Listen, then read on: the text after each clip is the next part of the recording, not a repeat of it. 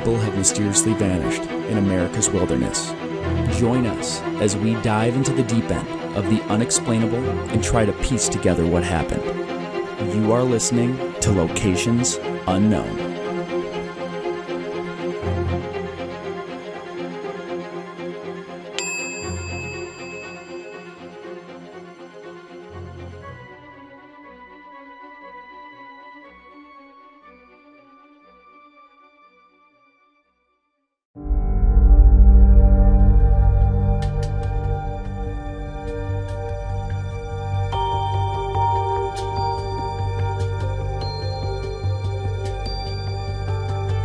Ooh, what's up, everybody, and welcome back to an episode of Locations Unknown. I'm your co-host, Joe Irado, and with me, as always, is a guy who would never start wildfires in Canada, Mike Van Bogart. Thank you, Joe, and thank you once again to our loyal listeners for tuning in. Just a couple of quick announcements here. So first, we'll get to our Patreon shout-outs. We got Noah Schiestel, probably totally butchered that, Travis Fritch, Don't call Noah that. Nicole, Orman, Spering, Jill Lorenz, and Corrie Birrou.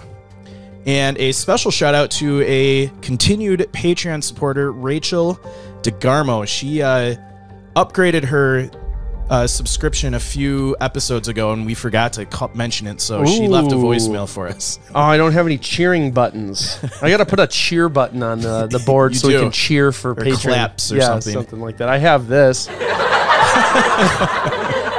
you. Thank you. Yeah, thanks, Rachel. It's hilarious. We have a live studio audience tonight. Yeah. So this episode actually has been recommended by a few people. I have two of the people that recommended it that I could remember.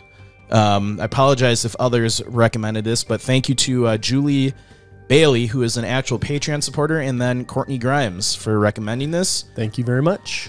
And if you would like to call into the show, we probably aren't going to do it this episode. One of these episodes, we're going to open the lineup during the show and try to answer some calls live, maybe at the end. But we're a lot of technical stuff we're working through right now. So yeah, we're just I'm praying that the thing I just did for the video works, because the video quality will be exceptional. Yeah, it's always a risk and a new thing. We did some upgrades while Joe was having fun in the Tetons. We've got some upgrades to the studio. We've got how many camera feeds running now? 5? 1, 2, 3, 4, 5. Yeah, 5. At least 5. Yeah, so probably overkill now. But if you want to call the show and leave a voicemail about anything, you can call 208-391-6913. Just remember, anything you say, the funnier or more outrageous it is, it will probably get aired on a future episode. Absolutely. And finally, if you want to help support the show, you can subscribe to Patreon, where there's additional episodes that are only available on Patreon, or YouTube memberships, or premium subscriptions on Apple, and coming soon, subscriptions on Twitter. Oh, so that's exciting. And we have stores on Facebook and our website, so you can buy some of our swag. So, and our address is on our website if you want to just send us envelopes of money. All right. Are you good? I think so. All right, everybody, let's gear up and get out to explore Locations Unknown.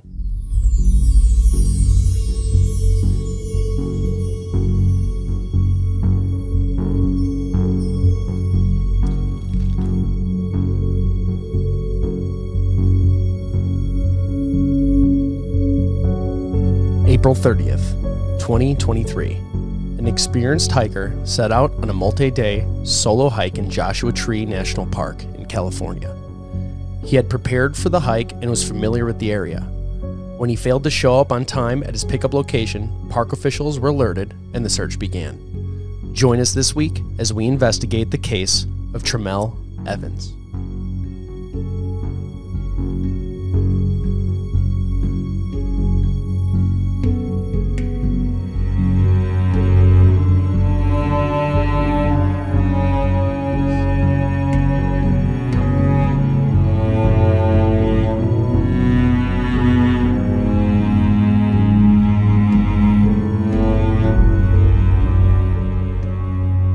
So how many episodes have we done in Joshua Tree?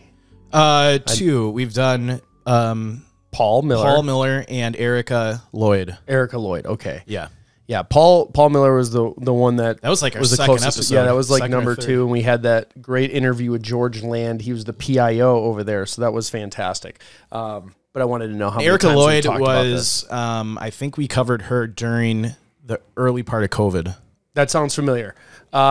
Yes, because she went on her trip because of COVID. Yeah, her salon was shut down. Yes. And she was like going to clear her head. So check out those episodes too if you love Joshua Tree National Park or you want to be scared to hike in Joshua Tree National Park. So Joshua Tree is 1,242 square miles. So it's 15th in size, based slightly larger than the state of Rhode Island, actually. I think lots of things are larger than Rhode Island. Yeah, Rhode Island's a pretty small state. Yeah.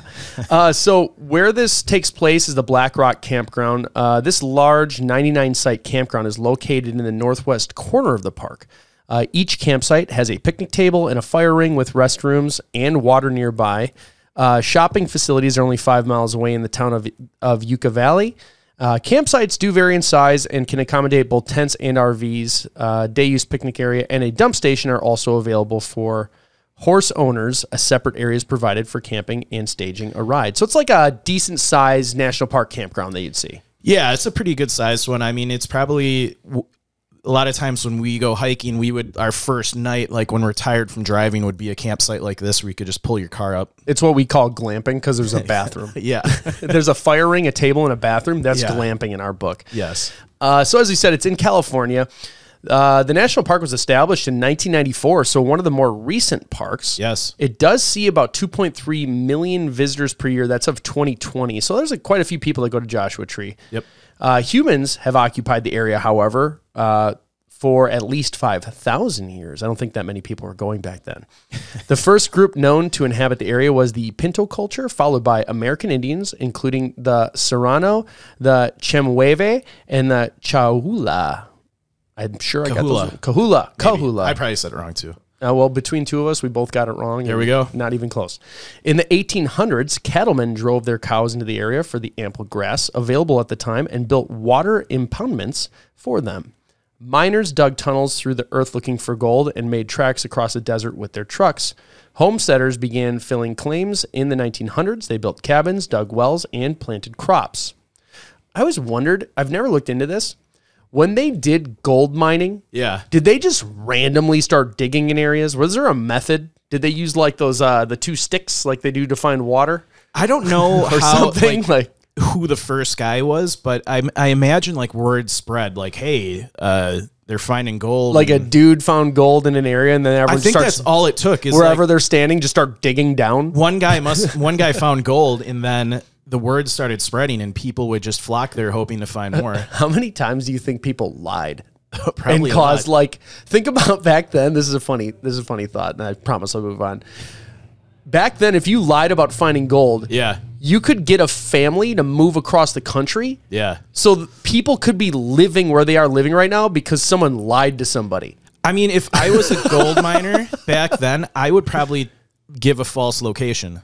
Be like, 100%. From where I actually found it. Yeah, like I found gold over there. Yeah. And then everyone goes over there and you're like, by the way, I'll buy all this land for no reason. I want to raise cattle or something. Yeah. But like once you move. Like now you'd search me like, oh, that guy's a liar. There's no gold there. Yeah, it's not like today, like you rent a U-Haul, you spend like 2 days driving across the country. It's like or you don't do any of that Trail. and you call someone and say, hey, is there gold there? And they're like, no. And you're like, oh, good thing I didn't move my whole family across the country. Well, I mean, back then it was like the video game Oregon Trail. Like, yeah, I like mean, a bunch of you died along the way. Make it all the way. And the guy's across. like, just kidding. Yeah.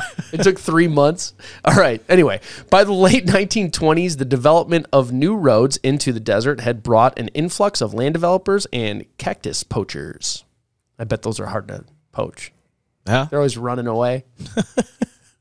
Minerva Hoyt, a Pasadena resident who was extremely fond of the desert plants, became concerned about the removal of the cacti and other plants to the gardens of Los Angeles. Her tireless efforts to protect this area culminated in 825,000 acres being set aside as Joshua Tree National Park. National Monument. National Monument in 1936. Yes. It went to the next page. The monument was administered by the superintendent of Yosemite National Park until James Cole was appointed as the first superintendent in 1940. The eastern portion of the historic oasis of Mara was deeded to the National Park Service by the 29 Palms Corporation in 1950. That same year, the monument's size was reduced by 265,000 acres to exclude some mining property. Oh, like there's already mines there, maybe? Or, yeah. Okay, fine, whatever. In 1976, Congress designated 420,000 acres within the monument as wilderness. Of the park's current 792,623 acres, 591,000 is designated as wilderness. As part of the Desert Protection Bill, Joshua Tree National Monument was elevated to park status on October 31st, 1994.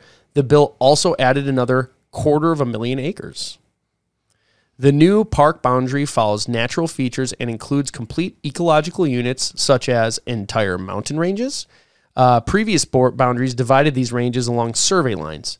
The additions provide better resource protection with easier boundary identification and monitoring and important habitat for desert bighorn sheep.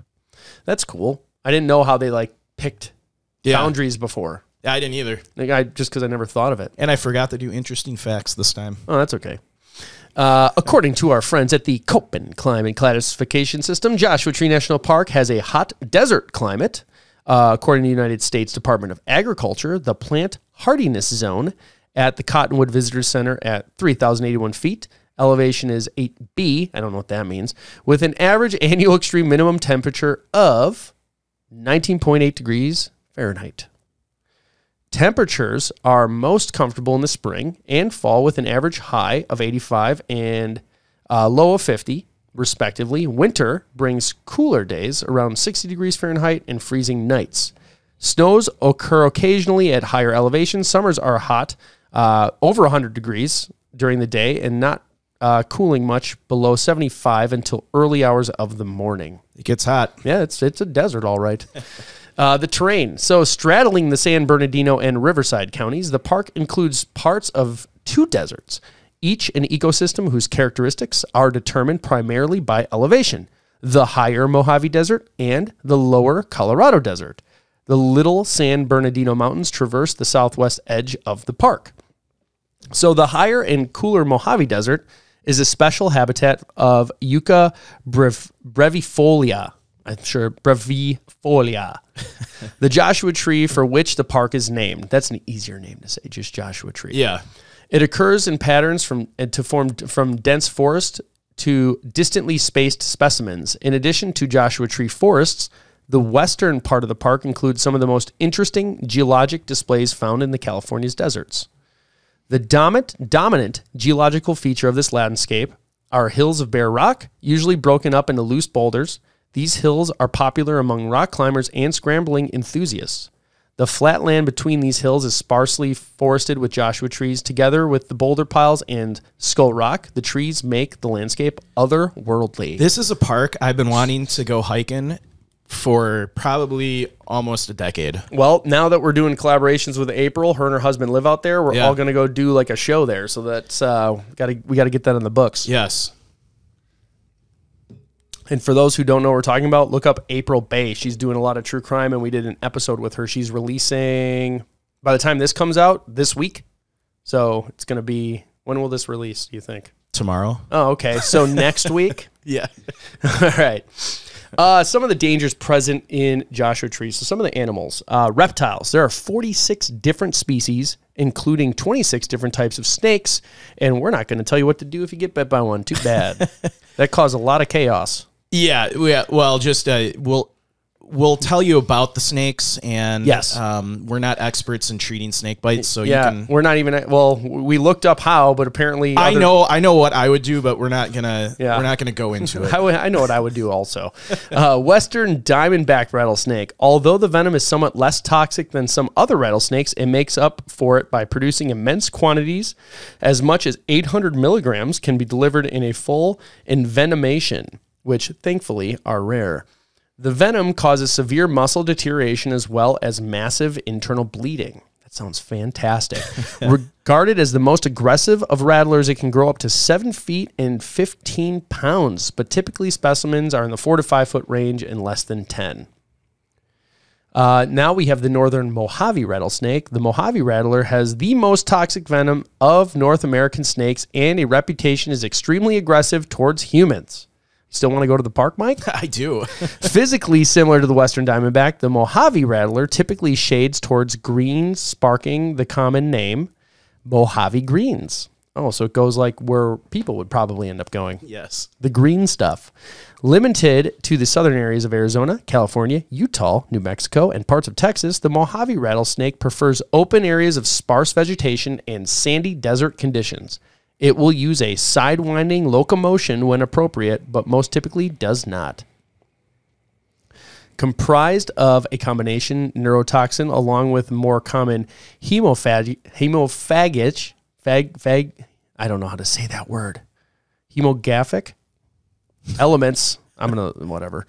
The Mojave rattlesnake venom is considered more toxic than even Australia's famed tiger snake. Because bites often bleed less and cause less initial distress, it isn't uncommon for people that have been bitten to underestimate the peril. The combination neurotoxins can cause massive negative effects that only become obvious as long as 24 hours after envenomation. The most common anti-venom in the U.S. is based in large part on the venom of the Mojave rattlesnake and is highly effective when administered promptly. So that's what you do after you get bit by a snake. Go to the get hospital. the anti-venom. Yes. From a professional. Yes. That's our advice. There are 250 species of birds. Individually, I'm sure they're okay, but if they all attack you at once, probably very dangerous. 57 species of mammals, including bobcats, California mountain lions, gray fox, California black bear. This is per the NPS, not very common, the black bear there. So if you yell at us, you are wrong. Southern mule deer and desert bighorn sheep. More than 75 species of invertebrates, including the giant hairy scorpion, tarantulas, and the painted lady butterfly. They're very, very terrible to humans, the butterfly. Yes. I was trying to come up with a joke there, but... oh, yeah, you fell. You're an accountant. Yeah. You're an accountant. Just count things. Count things. Heat and sun. During the summer, expect high temperatures because you're in a desert. It's an intense sunlight. Low humidity because you're in a desert. Drink plenty of water because you're in a desert and you'll get dehydrated. Drink at least 1 gallon of water per day to replace loss from sweat. So you got to have at least 4 liters of water on you if you're going to be out there all day. You were saying that it reminded me of that joke that Norm Macdonald said about the bear.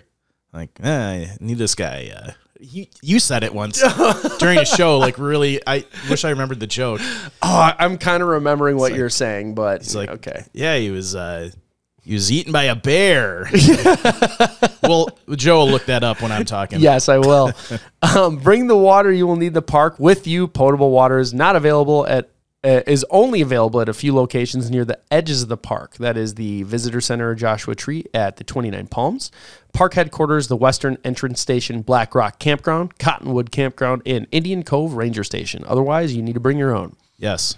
Don't forget to eat. You need to take in calories to fuel your outdoor activities on a hot day. Eating salty snacks can help your body replace electrolytes that are lost through sweating, but it will also probably mean you need a little more water. Yes. For sun protection, wear loose-fitted, light-colored clothing and wide-brimmed hat. Apply sunscreen to all exposed skin. Protect your eyes by wearing sunglasses. This is not the time to wear shorts and sandals. You want boots and pants that breathe. Just watch an old Western and see what those guys are wearing. Yeah. Whenever you see people in the desert, look in the Middle East, anywhere, they're completely covered in clothing, and you wonder why, because they know what they're doing. Yes. Heat exhaustion. Look out for that. The result of dehydration due to intense sweating, hikers can lose 1 to 2 quarts of water per hour. Symptoms, pale face, nausea, vomiting, which makes you lose more water, cool and moist skin, headaches, and cramps. You can also have heat stroke. This is a life-threatening emergency where the body's heat-regulating mechanisms become overwhelmed by a combination of internal heat production and environmental demands. Your body loses its ability to cool itself. Symptoms, flushed face, dry skin, weak and rapid pulse, high core body temperature, confusion, poor judgment, or an inability to cope, unconsciousness, or seizures. For treatment of heat stroke, victims must be cooled immediately. Continuously pour water on the victim's head and torso, fan to create an evaporative cooling effect, immerse the victim in cold water if possible, move the victim to shade, and remove excess clothing. The victim needs evacuation to a hospital. Someone should go for help while attempts to cool the victim continue. Call 911 if you can. It's a serious condition, especially in a desert. If any of those symptoms start happening with yourself or anyone you're hiking with, take it seriously. No bueno. Yeah. Hyponatremia, or water intoxication, an illness that mimics the early symptoms of heat exhaustion. It is a result of low sodium in the blood caused by drinking too much water and losing too much salt through sweating. Symptoms include nausea, vomiting, altered mental states, confusion, frequent urination. The victim may appear intoxicated, and in extreme cases, seizures may occur. Treatment: have the victim eat salty foods, slowly drink sports drinks with electrolytes, and rest in the shade. If mental alertness decreases, seek immediate help. So just get like smart water and stuff. Yeah. Stuff that has electrolytes. That's always good. Whenever I've gone hiking, I bring a lot of those little packets of like Gatorade. Oh, yeah. And you can just mix it right into Or runners have those, like the gel. Yeah. Put the gel in their mouth and stuff. So you want something that's light, but something that you can mix with your water. Yeah, that's how the wee for a wee girl who died. Like you drink too much water and she died because she had water intoxication. Yep.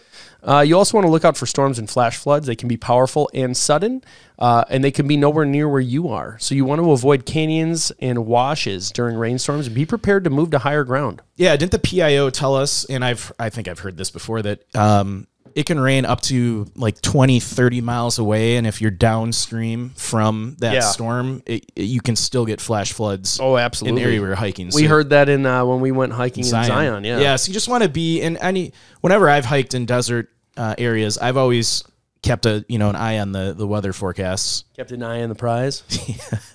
All right, hiking and climbing. Planning to hike, climb, or cycle in hot weather?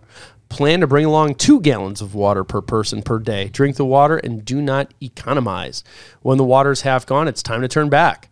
So you want to avoid hiking alone. Whether or not you're with a group, always inform a friend and family member of your planned route and expected return time. Carry a map and compass to be sure how to use them. Carry a comprehensive first aid kit. Add a comb and tape to your kit. These items are often helpful in removing kala and other cacti spines from the skin. Other suggested items for desert hikers include tweezers, safety pins, bandages of various size, antibiotic ointments, antiseptic towelettes, wound closer strips. Those are really cool. Yeah. Moleskin or duct tape for blisters, compression bandages, ibuprofen, aspirin, antihistamine tablets, extra food and salty snacks, an emergency blanket because it does get cold at night. This is not a comprehensive list, but will help get you started in your planning. Can't recommend moleskin enough. Moleskin is the best. I mean, especially in a desert environment where it's kind of sandy, you're going to get blisters 100% guaranteed. Yeah. And having the moleskin really helps. I mean, it's not going to get rid of the pain, but it doesn't make it worse. Doesn't make it worse. Because it can get worse. Yeah. Know your skill level and do not take chances. The desert can be deadly if we haven't drilled that in. Yes. And other things. Mine shafts. Many old mine sites are found within the park from when all those people lied. If you choose to visit them, use extreme caution and never enter mine tunnels or shafts. You can look up online. I don't even want to talk about it, but one of the worst deaths that ever occurred happened to somebody who was doing that. Ooh, yeah. Winter temperatures can drop well below freezing. Hypothermia can be a hazard, even at temperatures above freezing. Always carry extra layers of clothing during cooler months. The short days of winter led some hikers to miscalculate how much time they need to complete a hike around the winter solstice. Plan to be back at the trailhead by 4 p.m. All right. Let's go into Trammell Evans. Trammell. His family called him Tram, so I will just I'll shorten it up. The subject's name is Trammell Evans. He went missing. Very recent case. We don't typically cover cases this recent. A lot of times because things change quickly, and but this case has drawn a lot of attention. Like we said, a lot of people were recommending this case.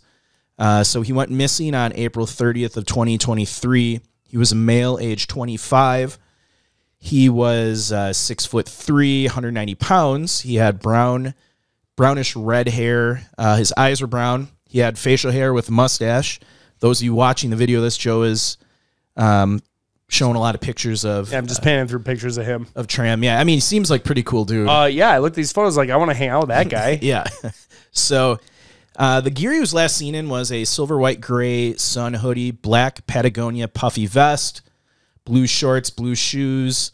They were Asics size 13, black REI backpack, egg crate style sleeping pad, dark green beanie, green Patagonia fanny pack. Based on reports from law enforcement family, he was well prepared for this hike. He had the following items. And I'm actually going to get into something here regarding the water, but he had 2 gallons of water on him. And I've hiked, Joe and I have hiked Zion. I hiked Canyonlands, which is probably even more brutal than Joshua Tree as far as remoteness. And based on kind of the calculation, he was going to be out there for 5 to 6 days. And like we said, there's no water in the park. There would have been water at the campground he started at. But obviously 1 liter equals about 0.26 gallons of water. And this is kind of some rough math of how much water for a 5 to 6 trip you should take with you. So assuming the temperatures, I think I read the temperatures were in the 70s and 80s at the time he was hiking. So All right, not too wild. Not too wild, but it's very dry, desert, sunny, desert environment. Yeah, that's a big point too. Like heat doesn't always mean water loss, the dryness too. Yeah.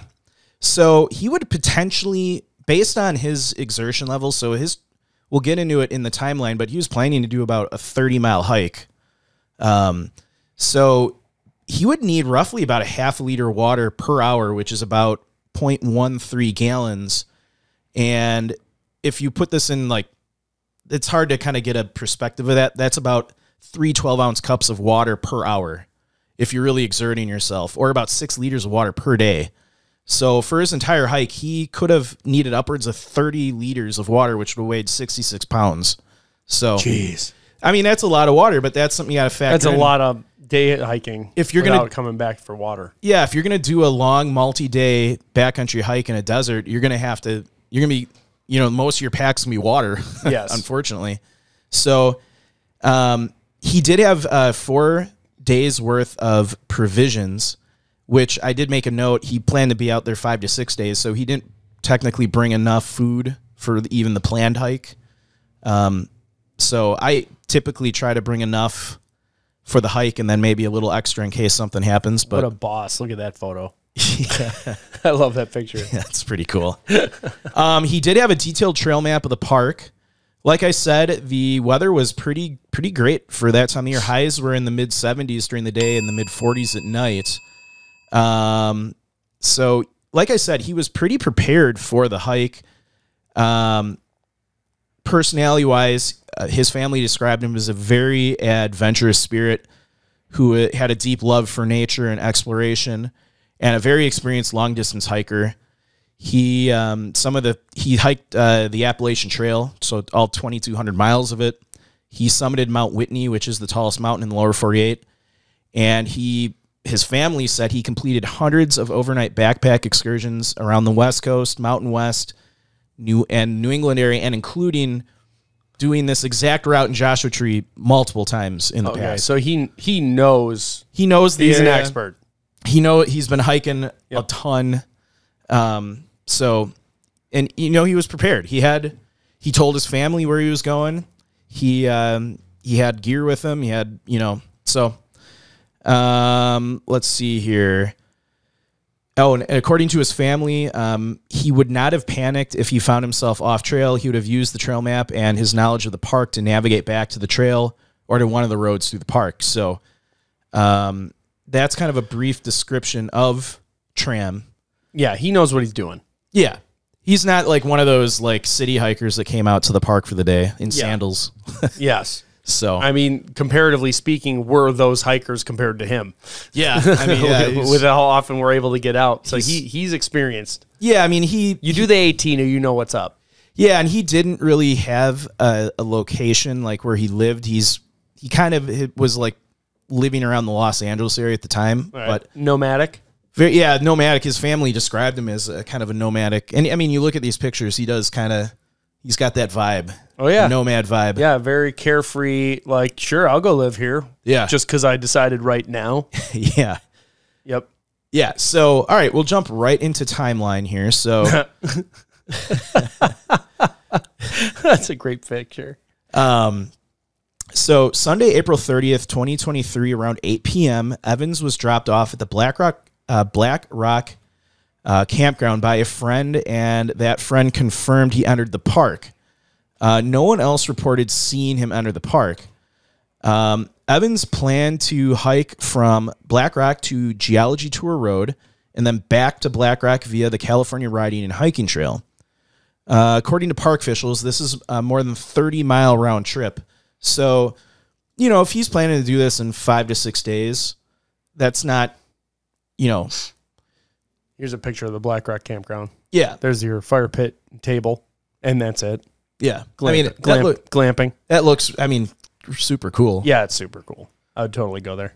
But, doing 30 miles for someone as experienced as him and an accomplished long-distance hiker, So 30 miles he's doing 5 days? Yeah. So he's being smart about it, because we could do 30 miles in 2 days. We could do 30 miles in 1 day if it's not crazy mountainous. I'm not saying here. I'm saying in like a general hiking loop. Yeah. Like we would do 10 to 15 a day typically in the mountains. Yeah, so and 30 and 5, that's here, taking it easy. If you're going to go out there prepared water-wise, you're going to have a lot of weight on your back. So, yeah, probably not as realistic to be able to cover that much ground. You're talking about a guy who did the AT. Yeah. Just saying. So, it is now Friday, May 5th, 2023, around 11 a.m. This was when Evans was supposed to be picked up by a friend. So when he didn't show up, they waited a couple hours, but by 1 p.m., they got concerned that he wasn't there, and they reported Evans overdue to park rangers, and the JOSAR team members quickly kicked off a search. So now we are going to move to May 8th of 2023. So the search is in full gear right now, and this is a statement from the National Park Service. So, and I'm going to quote, Evans did not register for a backcountry use permit. Rangers have contacted all 55 people that had backcountry permits in that location, but none of them reported seeing him. His last known place of residence was Los Angeles, California, but he moves frequently. The search for Trammell Evans is ongoing. The JOSAR team is comprised of highly trained trackers, searchers, and climbers who are all familiar with the high desert. In addition to JOSAR, Joshua Tree is currently working with the Bureau of Land Management and California Highway Patrol helicopter. Please do not self-dispatch to search for Trammell Evans on your own, and do not dispatch a drone to aid in the search efforts. The patrol helicopter cannot fly while drones are in the air, and any unplanned drones in the air may seriously impede aerial search efforts. This is interesting. At one point during the search, family actually reported that searchers may have possibly found footprints matching Tram's shoe and size, suggesting that he may have hiked further into the park. But I was not able to find confirmation of that from an official source. So I actually found a Facebook page started by, I believe, Tram's brother, where a lot of this information comes from. So I'll make a comment when the source is from family instead of law enforcement. So this footprint information came from family. So like I said, I can't verify that it was officially confirmed by the National Park Service. So the search continued for several weeks. I found an article from May 10th of 2023 from the San Francisco SF Gate that just mentioned the search was still ongoing. They didn't really have any additional information. On May 13th of 2023, the Evans' mother confirmed the search was still ongoing during an interview with Z107.7. The mother and brother of Tram said that the 25-year-old may be passing through or camping in and around communities surrounding Joshua Tree National Park. So this was the first time during the search that we heard from family, and they believed that he may not even be in the park anymore. So, okay. Yeah, so that's an interesting theory coming from the family. So, and they told Z107.7 that Evans, like I said, is experienced a long-distance hiker who is known to go off the grid, shutting down his phone and relying on cash. They mentioned in an interview that they're hopeful Evans has hiked out of the park and may be camping in and around Yucca Valley, Joshua Tree, or 29 Palms. They also asked residents of the local towns who live near Black Rock Campground, specifically on Covington Flat Road and La Contentia Road and Black Rock Canyon Road, to check any security camera footage that they may have from May 1st to May 3rd. So the searchers weren't expanding outside the park, but the family was really starting to try to get the word out in the nearby towns to see if they, and like these pictures. This is like as a crow flies to like where he started to where he went. Yeah. And, you know, the pictures of Tram, if I lived in 29 Palms and I had seen that guy, I probably would remember it. Yeah, the handlebar mustache is unforgettable. Yeah. He's got a pretty unique look. So I think I would personally remember seeing him if that was, you know, my town. Plus, you know, he's not quiet wherever he goes. He's got a big personality. Yeah. Yeah. I'm not saying in a bad way. I'm saying he probably talks to people, like very boisterous. And, you know, if he's hiked this area multiple times in the past, he probably has been in these towns before. He may even know people from those towns. Yeah. You know, he might have befriended a bartender or. Sure. So now we are going to move to May 30th of 2023. So we got an update from the family on the search. This was from Charlie Evans, Tram's brother. And I also found reports that the search had really been scaled down at this point. So according to News Channel 3, park rangers announced on Tuesday, May 30th, that the search is now at a limited and continuous phase. They will still be doing daily searches. The National Park's comprehensive search found no evidence that Tram is still in the park. The park was, like we said, they were notified of his absence at 1 p.m. So it's actually, the search was kicked off very quickly. From the point where he was supposed to arrive. Yeah. Okay. Which is, in other episodes, we've covered cases where sometimes it's weeks.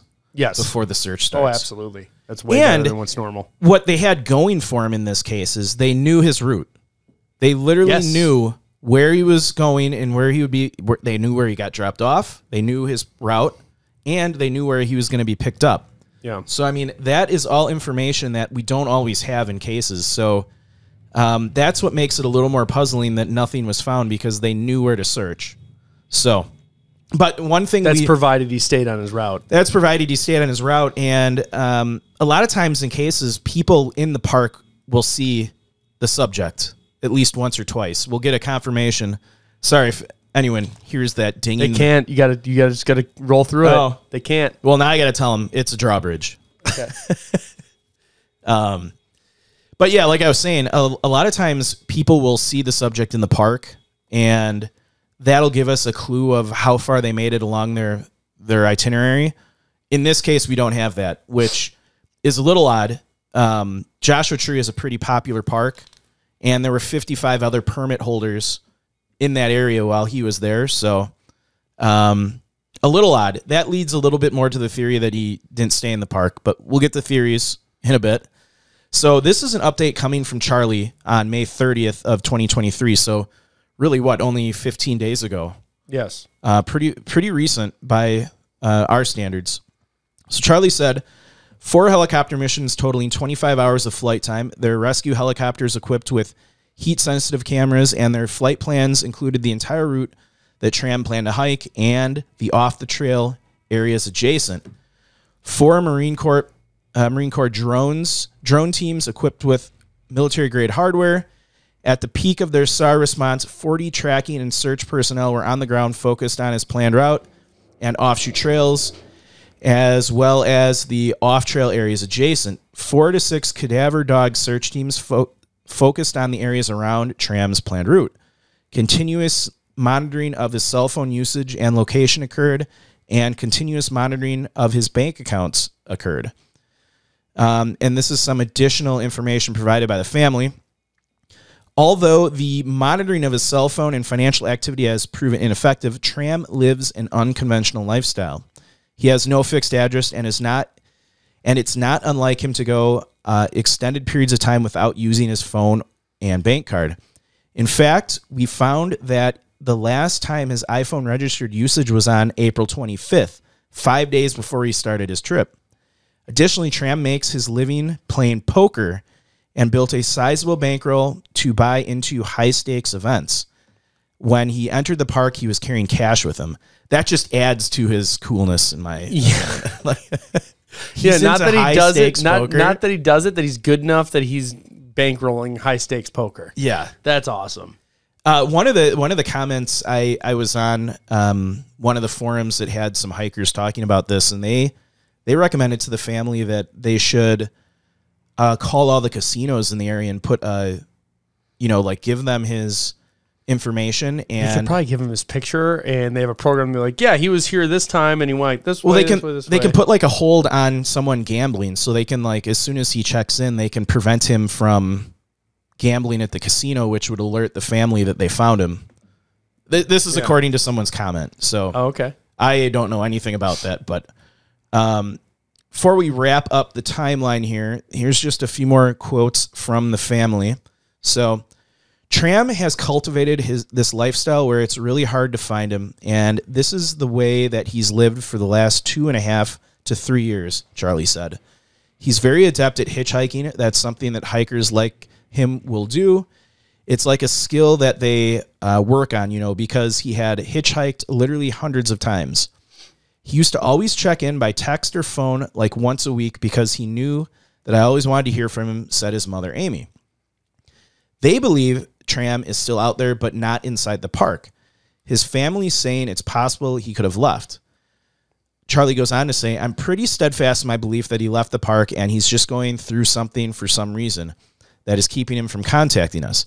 He may be going through some kind of life crisis right now, and if that's the case, maybe that's why he's not calling, his mother said. While they are still picking up the pieces to what may have happened, they really just want to know if he's safe.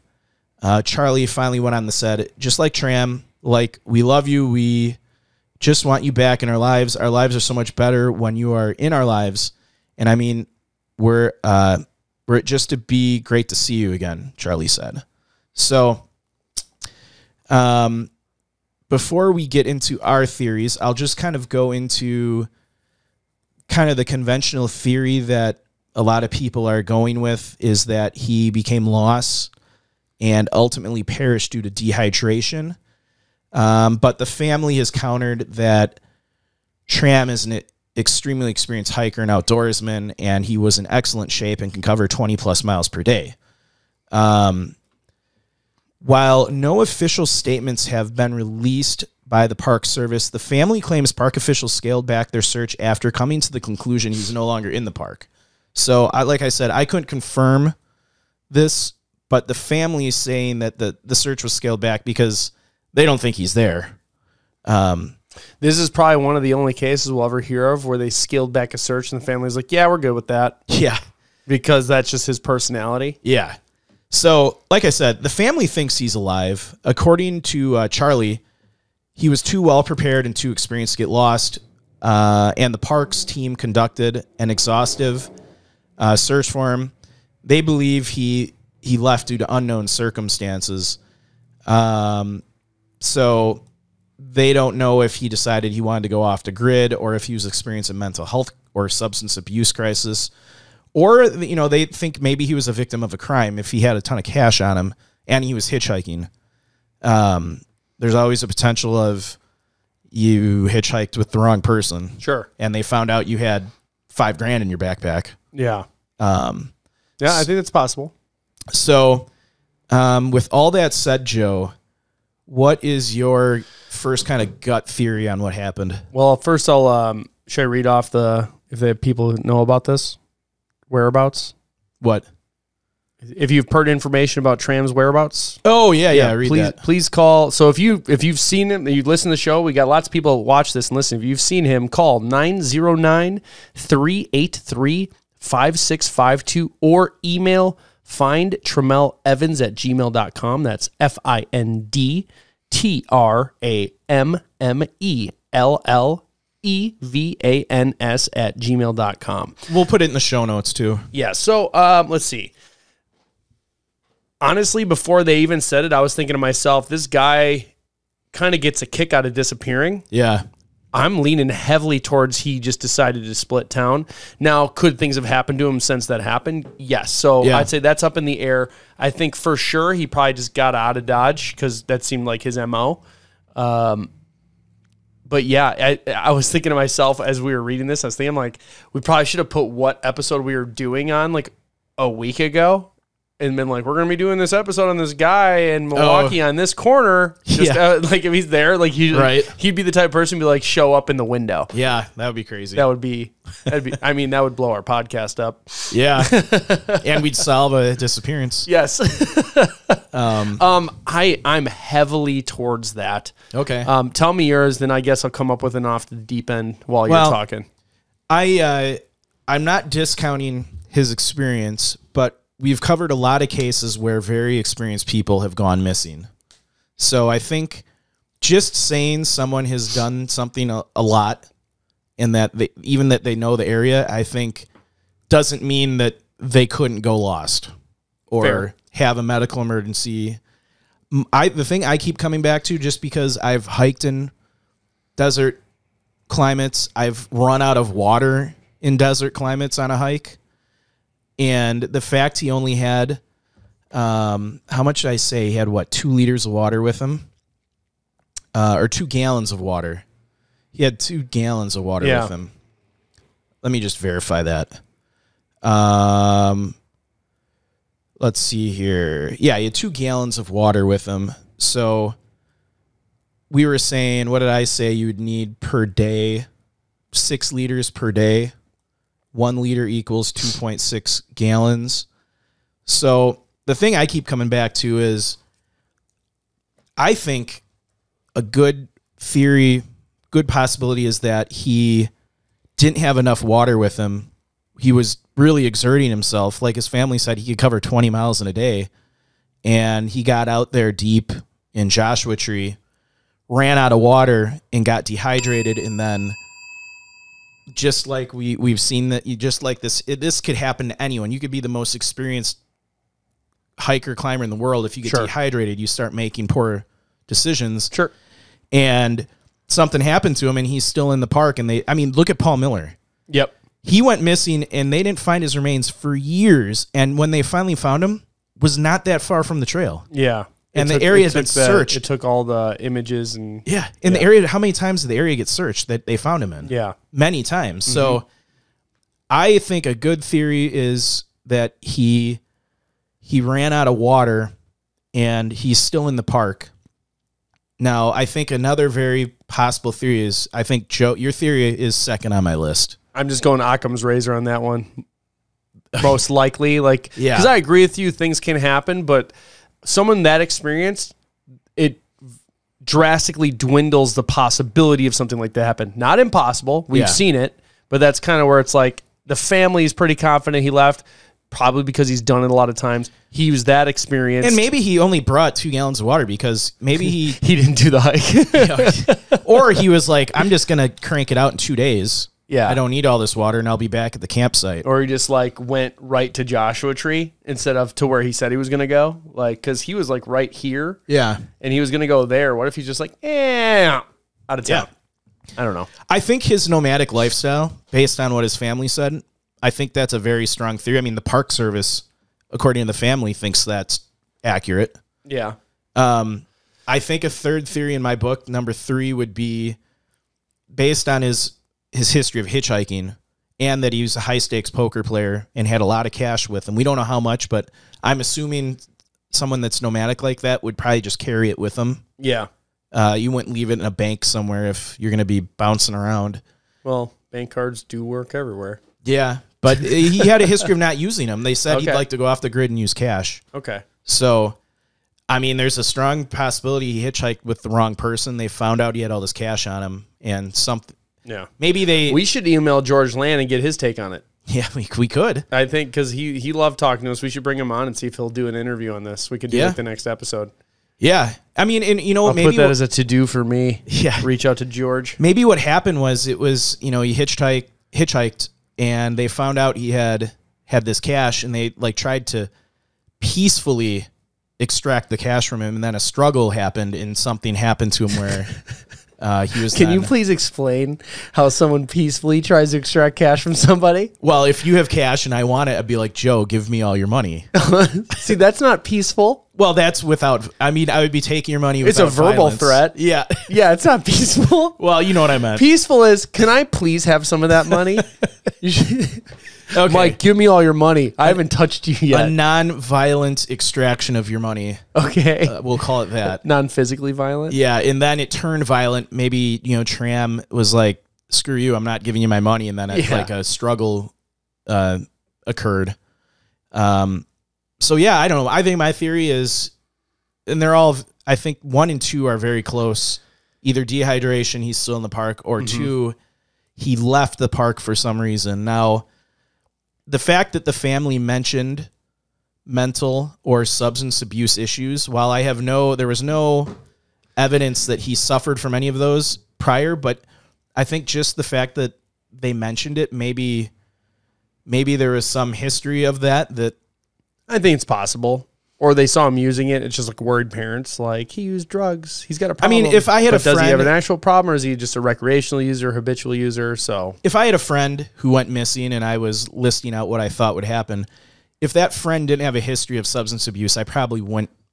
Okay, good. That's fair. Theory. That's fair. So that's fair. the only reason why I'm saying that. I'm not saying there was no... No, I'm with you on that. I didn't think of it that way. There's no evidence of it, but just because the brother mentioned it makes me think that maybe something in the past would lead him to say that. Sure. Nope. I agree with that. I changed because of what you said. I've truly changed as a result of what you've told me. Those are my theories. I'm still kind of hopeful that he turns up. I think he's alive. I'll give you my off the deep end. Okay. He's in with the mafia. No, like they're after him for some sort of gambling thing. Oh, kind of like at the movie Casino or something. Yes, he was in a high stakes game. He had like an unbeatable hand, and the other person just had an even better hand. Like, put it all on the line. Maybe he's like a card shark. Yep, and he caught him cheating. He started sweating, like totally like movie. Like, got up from his seat. Was like, I gotta go go smoke a cigarette, and he just runs. And now he's on the lam from the mafia. Okay, that's my off the deep end. And there's gonna be he planned the trip in Joshua, but never went. Yes, he'll hear this story. Yeah, and then he'll come reach out to us. And then he'll do an interview, and we'll do a GoFundMe, and we'll save him by paying off the mafia. We'll have to do, and then we'll do a movie where it changes your voice. Yeah, with kind of the shadow of your face. Tom Cruise will play me in the movie. Matt Damon can play me. No. I think Chelsea Handler will play you. Jack Black. Yeah, Jack Black. No, Robert Downey Jr., but from Tropic Thunder will play you. Oh, wow, that's an interesting casting choice. Didn't see that one coming. Yes. No. So my real theory is, I think it's partially I'm hopeful that he is okay and just out wandering around and hears the show and comes on the show. So I think if the family feels that way, I'm going to agree with them. I think a lot of cases we've covered, very rarely have I actually it's partly because a lot of cases we cover are old. Yeah. This one's very recent, and he could just turn up somewhere still. Like, just went off the grid for like a month. I mean, the search literally winded down, 15 days ago? Okay. 16 days ago. So, I mean, we're not very far removed. I hope he's alive. Yeah. For the family, the whole thing, the closure, but it would be awesome if he did an interview with us. Well, and be like, hey, how close were we? Were you being chased by the mafia for gambling debt? From everything I read, too, the family is just trying to spread the word about the case. So this will help. I'm happy that we're able to cover this, and we're gonna blow his close cover. Yeah, he wants to be alone, and we're like, here's his picture. Everybody look. Maybe he's here's an off the deep end. Remember that guy we covered? That went missing, I'm using air quotes, in Olympic, and he was like a CIA operative or something. Oh, yeah. Yeah. Maybe this guy is a government agent. They're going to start a club of all the people we do episodes on. And all hang out together and all come out at once. And his cover was blown as a high stakes poker player, so now he's got to reinvent himself. Ooh, maybe he was an agent. That's why he has a nomadic lifestyle. Yeah. I like that. Yeah, I like that. I like that theory a lot. So that's my off the deep end. All right. Well, That's it. We want to hear your theories, so thanks again for tuning into our show. We appreciate all of you for listening and sharing Locations Unknown with your friends and family. Be sure to like and follow us on Facebook, Instagram, Twitter, and YouTube, where you can find all the videos of each episode. Also, if you would like to support the show monetarily, please visit our website and or Facebook store. And where else? Oh, cool swag is also on the website. Additionally, you can subscribe to our Patron account, subscribe on YouTube, and on Apple subscriptions, and soon on Twitter, where you will have access to special events and additional shows for paid customers only. Lastly, when enjoying the beauty of nature, whether backpacking, camping, or simply taking a walk, always remember to leave no trace. Thanks, and we will see you all next time.